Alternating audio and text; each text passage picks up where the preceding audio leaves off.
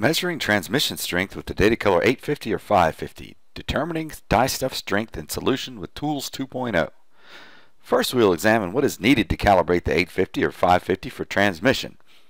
The white spectralon plaque that will stay in place at the sample port throughout calibration and measurement, the black card used to block the lens during calibration, and 3, the barium-coated MAV or medium aperture view plate. For transmission measurements, there are 2 types of sample holders: the solid sample holder and the cuvette and cuvette holder for liquid samples. The sample holders are mounted to the base by dowel pins on the bottom of the holder to fit into one of 3 positions on the sample holder base.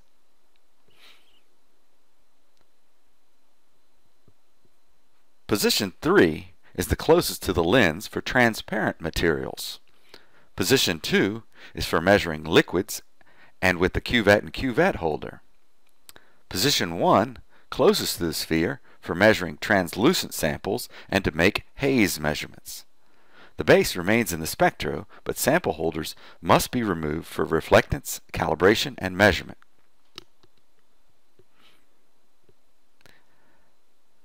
The side latches on the Datacolor 850 or 550 are used to open the case for transmission. Depress these buttons and slide the case back to open the transmission compartment. Now we will run through the calibration within the instrument and software. On the front of the instrument, we must place the MAV plate or medium aperture view. In this case, we are removing the LAV plate or large area view and replacing it with the MAV plate.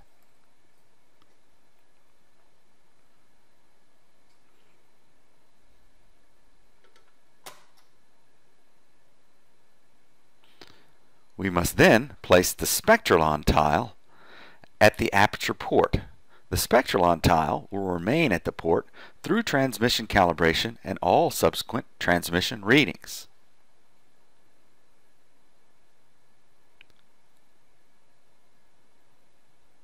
Now we must access the transmission compartment to calibrate for transmission.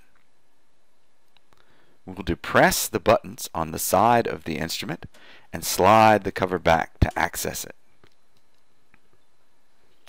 Now in the software, to perform the transmission calibration inside the software, we'll open the Instrument tab and click on the Calib button. The specular included medium aperture view, auto zoom, and transmission must be checked. The UV setting should be 100%. Click on Calibrate button and the message "Block the lens" is displayed. On the inside of the instrument, you will place the black card against the back portion or the lens of the instrument. When this is in place, click Ready in the software and the instrument will measure the black card.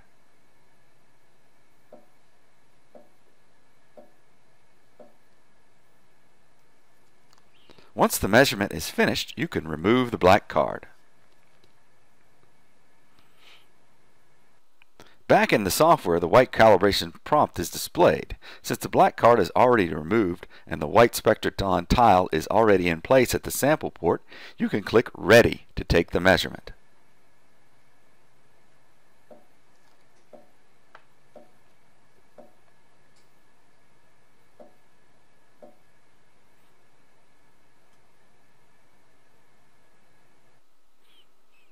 The spectralon tile values are displayed. Click OK. After this, we will go to Forms, then Screen Forms, then click on the search icon and type in the filter box Strength.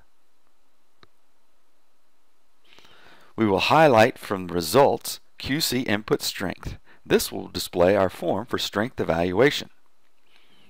At this point, we will put the cuvette holder in the middle position of the sample holder base in the transmission compartment.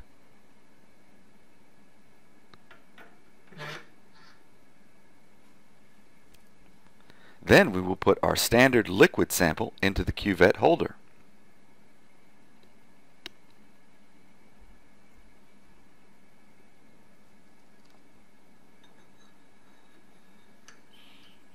Once the sample is in place, we will measure the sample.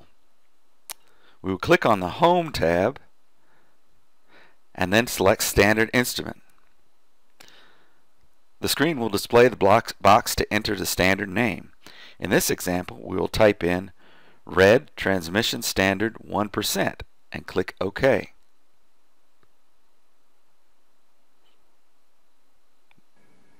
The instrument will take the readings.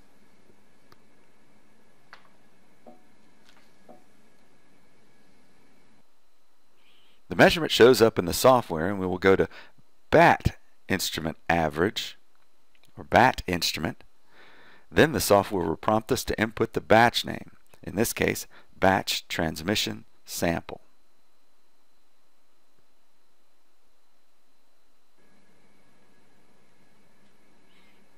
Then we will place in our batch liquid sample in the instrument.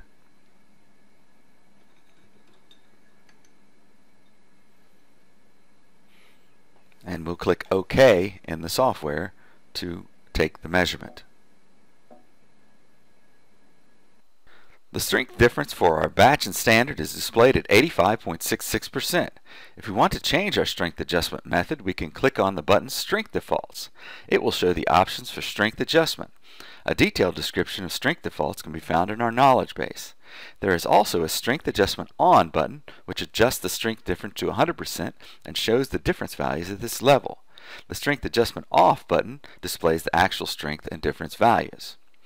You can then add a button to the ribbon bar for this form by clicking on the down arrow, and from the drop-down choose Home Bar Options. Then click on the search option and type in Screen. Then select Forms, Screen Forms from our results selection. Then from the next dialog, click on the three dots to browse for our screen forms. In the Filter dialog, type in Strength. Then select QC Input Strength.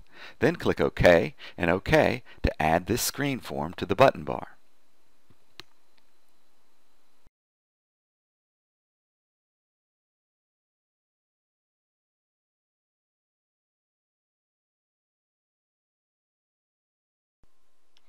Now for some help evaluating your transmission curves. The default strength calculation method is maximum absorption peak. For valid transmission strength measurements, the maximum absorption peak is between 20 and 80%. Here is the percent transmission graph for our red, with the maximum absorption peak of 45% at 520 nanometers. This is well within our recommended area of strength evaluation.